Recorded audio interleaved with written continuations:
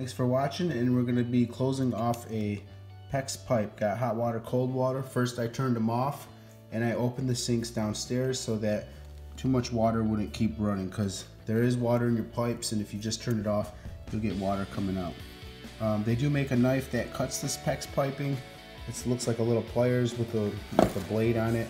I just used the blade, rocked it back and forth. I was able to get it by putting wood underneath it.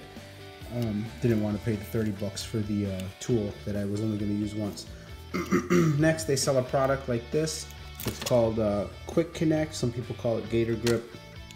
And what you got is you can put this over copper piping, and what it does, it snaps right on. There's a rubber ring right behind them teeth that you see there, all them little teeth.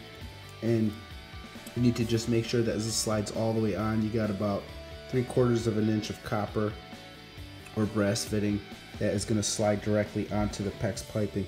It's as simple as that. You cut it and just you can sand around the pipe right here. I used my nail, just cleaned it up inside and out. But when you're using PEX, they do give you an additional piece right here and slide it into the piping. I'll show you guys what I'm doing right here. And when you're using copper, you don't need to use this. So don't ask me why. I was told that by the hardware store. So make sure that's in there all the way. Next, you're going to take your copper piping and slide this. You're going to take your Quick Connect right here, and once you've got the black cap inserted in there on the PEX piping, you're just going to slide it on. You could feel it just lock on there. And I got one hand. There it goes. It locked all the way into the insert of that little chamber. And if you want to remove this, it's as easy as this.